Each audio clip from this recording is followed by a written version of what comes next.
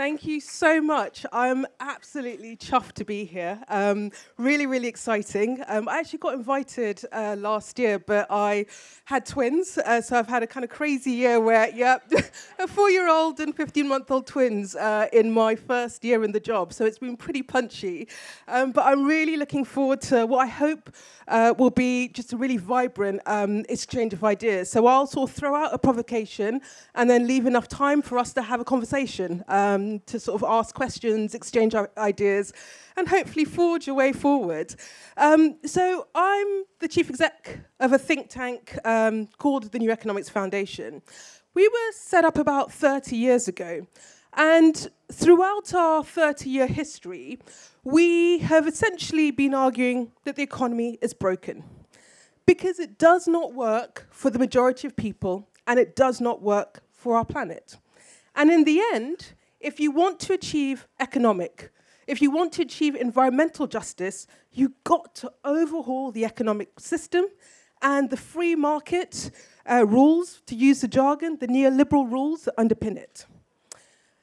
The thing that's been really, really interesting for us as an organization, and absolutely fascinating for me personally, is that what was a fringe argument, what was an outlier argument for much of our 30-year history, is now entering the fore of the political debate and becoming mainstream. So if you cast your mind back to the 2017 general election, pretty much every major political party went into that election saying the economy doesn't work. And they were saying this because they were reflecting a deep sense in the country that the economy is rigged and the system is not on people's side. And that the social contract that has dominated the fabric of our politics since the mid-40s is fraying. That basic promise that if you work hard, if you do the right things, you'll get ahead, and more importantly, your kids will do better than you, that promise is breaking down. And I think people are understandably fed up. I think they're frustrated. I think they're angry. And I think they want change. And for me, that's the lens in which I see the Brexit vote. Now, I wasn't going to mention the B word, but I can't resist.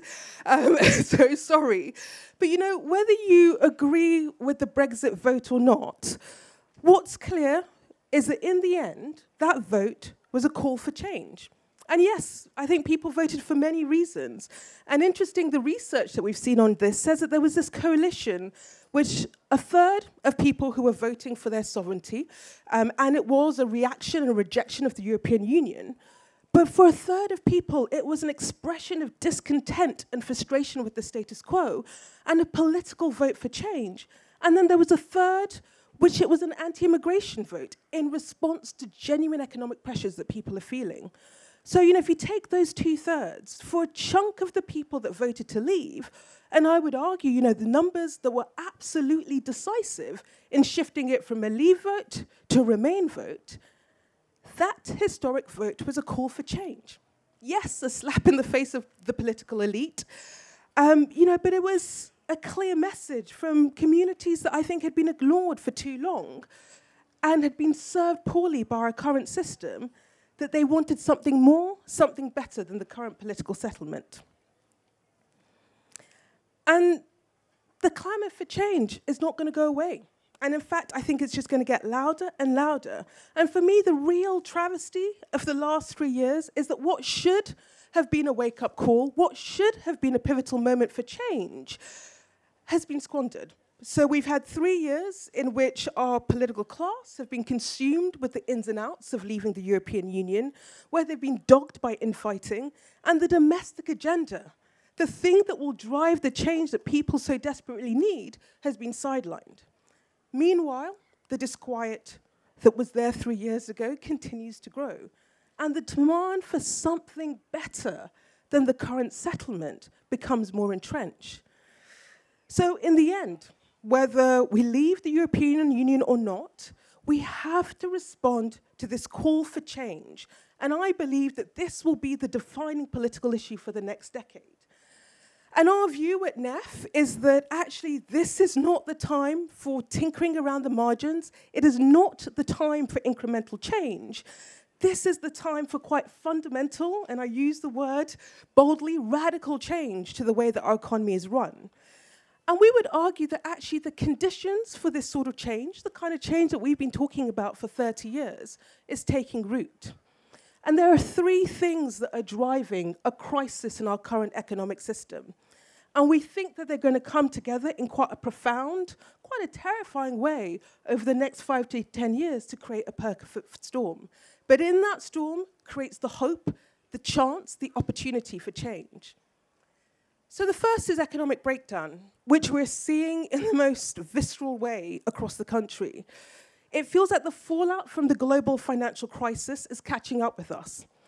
So a crisis that revealed the shortcomings of the economic system, but actually the pain that we've had in the 10 years after the crisis has shown its fundamental contradictions in stark terms.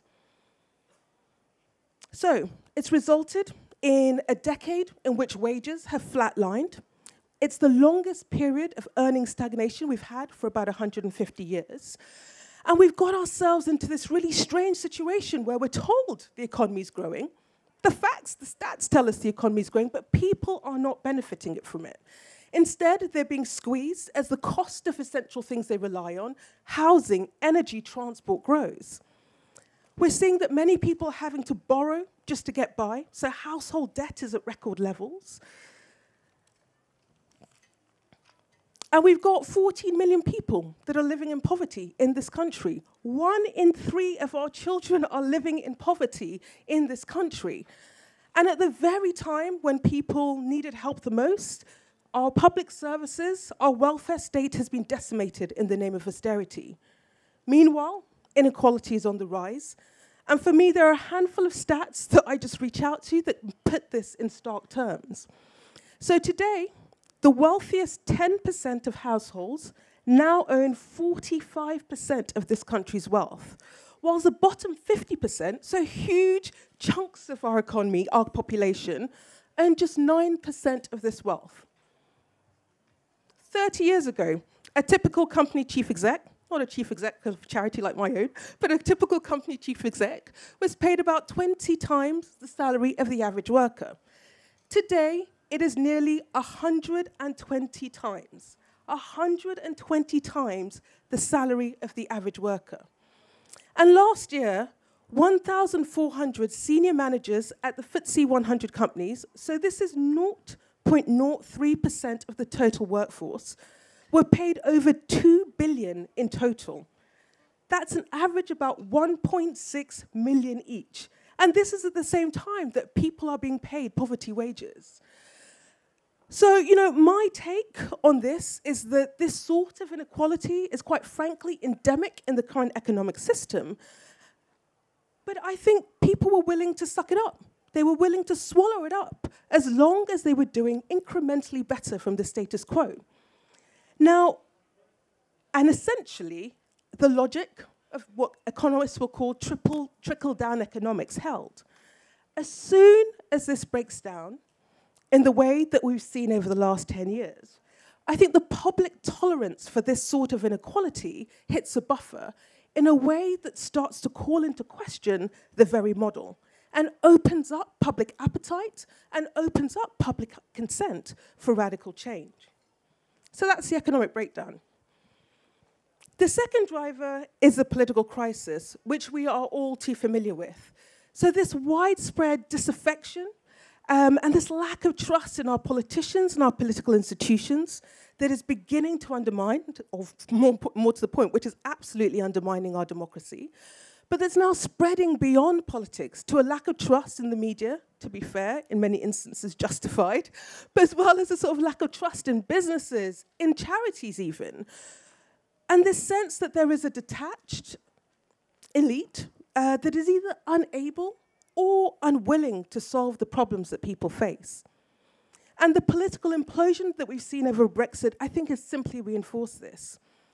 This is now giving space to the rise of right-wing populism with its politics of divide, its easy solutions that don't really offer proper answers, and which is a threat to those of us who believe in progressive radical change. And then you overlay this with the third driver, which in my view is the most profound, and that is the environmental tipping point that we're at. In the end, the threat to our planet and the impact of environmental degradation is the biggest threat to economic and social justice we will face. And what we're being told by the ecologists is that we are now at a tipping point in the depletion of our natural resources, which will start to bite on people's day-to-day lives in a very real way. And it's not just the climate emergency, where the experts have told us we literally have 12 years to take urgent action to mitigate the worst impacts of climate change. But it's also the wider damage to our environment. It's the fact that we are depleting the Earth's natural resources at 1.5 times its ability to regenerate. By 2025, we're told 2/3 of the world's population could be living under water stress conditions. And at the rate at which we are degrading topsoil, we may only have 60 harvests left. 80% of the world's fisheries are either fully or overexploited. Now, this is scary stuff, which is often put in the too scary to think about or the too difficult to think about box. But we're going to have to start shaking ourselves as a society out of our environmental complacency, whether we are ready to or not. And we're already starting to see the shift in public opinion as climate change now moves up the political agenda and people see it as the #1 issue. And so now our politics must respond. So these 3 things, the economic, the political, the environmental, will come together in the next 10 years and we believe create the conditions for change. The key question is whether this change will be progressive change or regressive change. And our view is that if it is to be the former, then actually we need progressives to come together as a movement to articulate an alternative and to drive and create momentum for that alternative and be clear about what the route map is to get there. And this is at the heart of the work that we are doing at the New Economics Foundation. So we're absolutely clear. This 4-decade-old model, this neoliberal model, is absolutely exhausted. We need new economics that works for people and that works for the planet. And for us, there are 6 things that sit at the heart of this new economy, the building blocks of an alternative economic system. So, first and foremost, it's got to be an economy that is rooted in a thriving and vibrant environment in which an urgent green transition is seen as the priority, and which we accept that we have to operate within environmental limits. Second, it's got to be an economy that delivers improvements in well-being and more equal living standards. One in which the basics for a decent quality of life, a minimum income below which no one can fall, housing, healthcare, social care, childcare, education are universal, they're guaranteed for all, and they are provided collectively. Third, it's got to be an economy that is built by progressive businesses who work in the long term, who work in the public interest, where they regain that sense of social purpose that used to be the hallmarks of the best corporations, with stronger voice and power for workers, social and environmental responsibility baked into the business model, social and community interest taking precedence over shareholder interest. Fourth, and critically, it's got to be an economy that gives people ownership and a stake through common ownership of public goods, so our land, our green spaces, our community assets, but also common ownership of essential infrastructure that people rely on day to day. So how we move around, our transport, our water, our energy. And you know, this doesn't mean clunky national bureaucracies running everything from the top.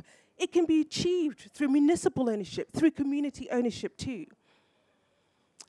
But it also means thinking about cooperative, mutual, employee ownership of businesses, of technology, of our assets.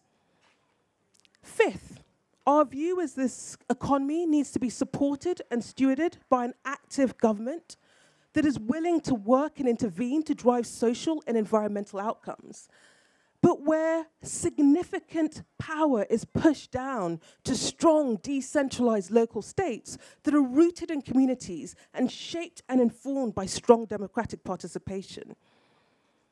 And then finally, and possibly most importantly, it has to be an economy where people have more power over the things that affect their day-to-day lives, in which they can act collectively to shape their lot.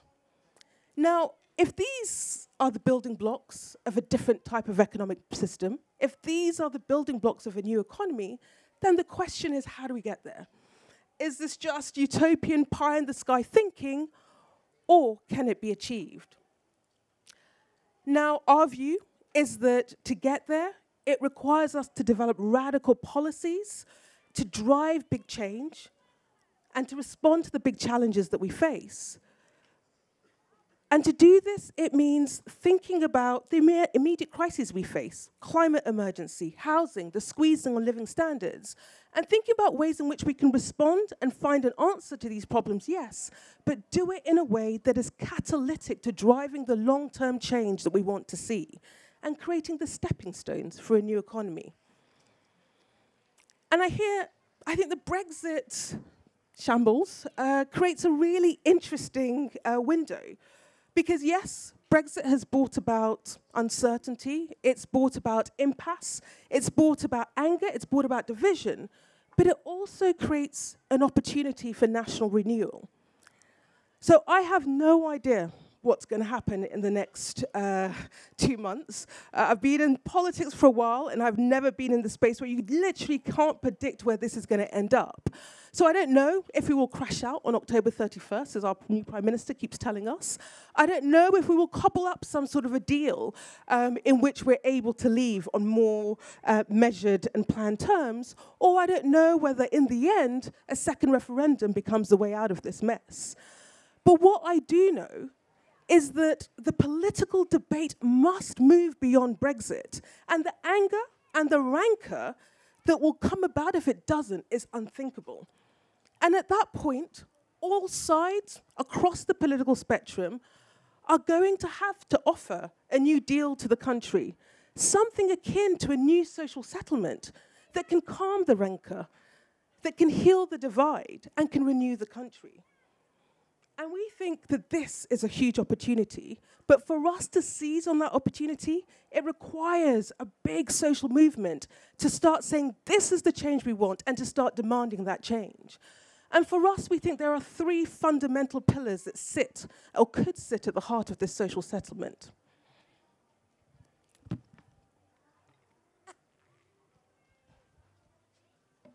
So, the first is a Green New Deal. Now, this is an idea that was pushed out by NEF about 10 years ago in collaboration with other partners, was then revived and given a new currency in the US by the Sunrise Movement and AOC, and has come back with a vengeance in the UK as a growing movement led by the youth strikers are now calling for a Green New Deal. The idea is a simple one. It says, look, in order to deal with the climate emergency, we need an unprecedented mobilization of resources, the kind of mobilization of resources that we have never achieved in peacetime. And we need to do this in a way to decarbonize the economy at pace whilst creating jobs and lifting people's living standards. Now, at the heart of this idea of the Green New Deal is a recognition that actually the climate change, the climate emergency, and the wider threat to our environment is a system of this very economic model that is broken. This same economic system that has left millions of people squeezed and given rise to poverty and inequality. So to tackle climate change, you've got to transform the economy. It isn't just an environmental agenda, it's an economic agenda. And so, to do this, we think you've got to get 3 things absolutely right. First, ambition. So we need to radically decarbonize our economy at pace and at a much, much faster rate than our net zero target by 2050 allows for. Second, it means significant government action from large-scale investment in green infrastructure, in green technology, in green industries, as well as incentives and regulation to bend markets that have been slow to respond to the climate imperative. So for a start, let's ban fossil fuel subsidies and plow it back into renewables. So we're talking about a big fiscal stimulus, and we think that we need to be moving to at least a minimum of 2% of GDP going into driving the green transition, ramping up to 5% of GDP, as well as active monetary policy. So getting the central bank to shift its mandate and see that driving the green transition is as important and is as big of a risk to the economy as anything else. But also taking far more active role in monetary policy. So we talk about credit guidance, where the central bank would essentially put caps and quotas on the amount of investment that the financial markets can put on dirty versus green investment to start shifting the way that the financial markets work. Third, I think in return for consenting to what will be quite a radical change, change in every aspect of how we do things, the food we eat, how we travel, the homes in which we live in, there's got to be a good deal for the public. There's got to be a good deal for people in this. So a promise, yes, to create better jobs where jobs will be lost. And I think we've got to be honest that in parts of the country where we are shifting away from fossil industries, people will lose jobs. And actually, it's a responsibility to think about how we create cleaner, better, greener jobs. But also, it means giving people a stake on the green economy that will emerge. So you will notice a theme: common ownership of green infrastructure and assets. So that state at both the national and the local level getting involved in shaping the way the green industry works, but investing it and putting this back in trust that is owned by all of us. But also cooperative ways of organizing businesses, industries that will spring up in the green economy. So the Green New Deal, for us, is the first pillar. The second pillar is renewing the social contract to replace the one that has been frayed. First and foremost, that means a better deal for workers. So tackling this issue of wages and the growing power imbalance in the workplace between shareholders and workers.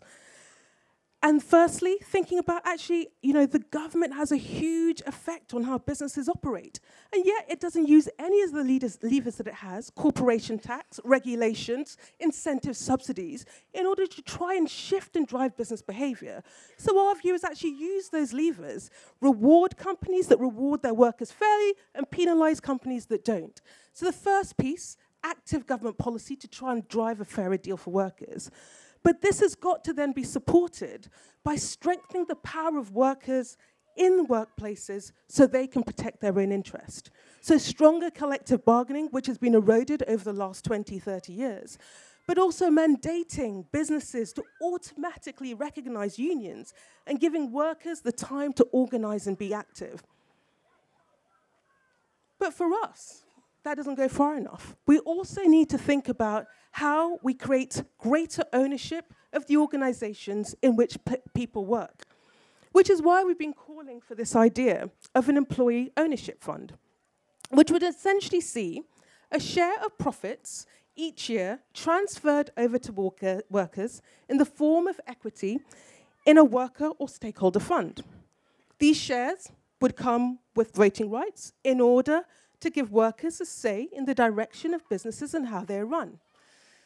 And each year, the share that workers own would grow until we reach a tipping point in which workers own a dominant share of the economy. But it's not just giving returns to workers in the form of wages, it's also their time. And at NEF, we've been long calling for a shorter working week. So our research has shown that actually for most of the post-war period, the average full-time week for work steadily fell from 46 hours to 40 hours. And this was part of a longer-term trend in which we moved from a 7-day working week to a 5-day working week. So the amount of time that we spend in work is not mandated by some natural law. It is a function of the decisions that we make as a society and are willing to shift the balance between work and leisure.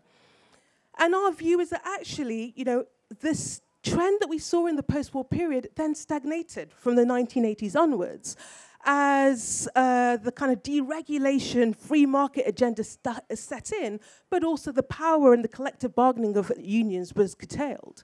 And what we saw is stagnation for the last 30 years. And actually, if we'd continued at the post-war trend, then we would actually be on track, just organically, naturally, through increases in productivity, through regulation, through collective bargaining, we would be on track for a 4-day week, so 30 hours a week by 2040. So there is a trend that has been bucked that we've got to try and reverse.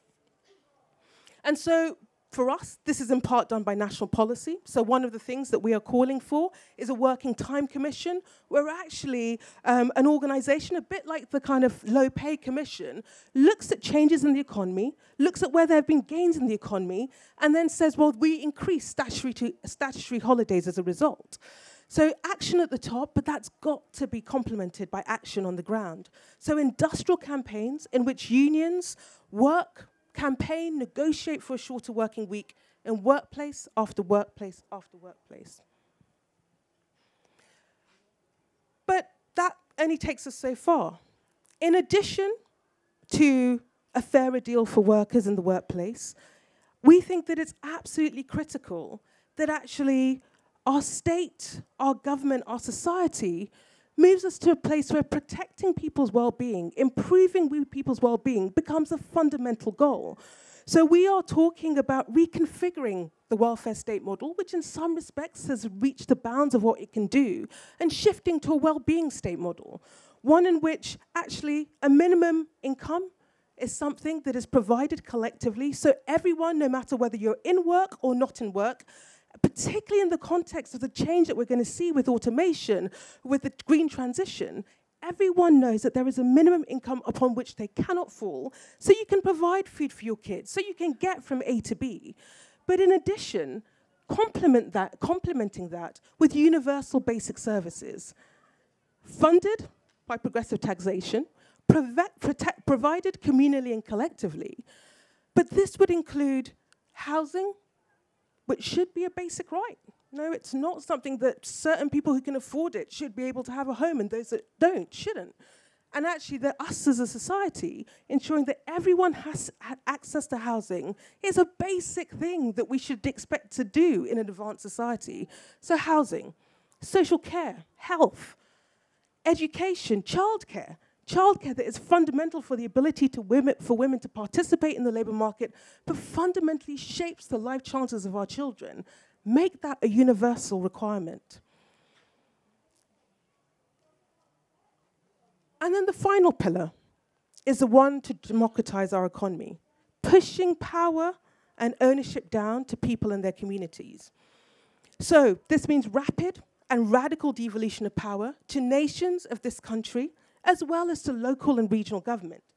And in return, the deal should be that actually local leaders would look to improve the well-being and the livelihoods of their community by shifting away from this growth-centered model, this idea that if we invest in big infrastructure, if we just grow our economy, people will do better. It doesn't work. We've seen this over the last 10 years. It doesn't work.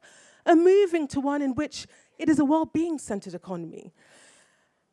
And using the procurement, the investment, the commissioning power of the local state to boost local jobs, to support locally owned firms, and to fundamentally change the structure of local economies so that we create the new economy from place to place up until we change the nature of the country. So pump priming worker cooperatives, shifting and pump priming community ownership. And for me, there's a really interesting case study, which is the Mondragon Corporation in the Basque Country, which provides a really powerful insight into how this can be done. So this was set up in 56 rather, to provide local employment through worker cooperatives. It survived for 60 years, so it survived through the wanes and the waxes of the economy, and has now become one of the 10 largest business groups and the 4th largest employer in Spain.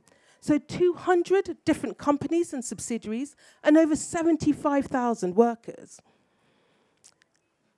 And I think there's also the space, not just for the local state to be active in shifting the nature of the economy, but for it to take an active role in providing the things I talk about, the basic infrastructure that we need.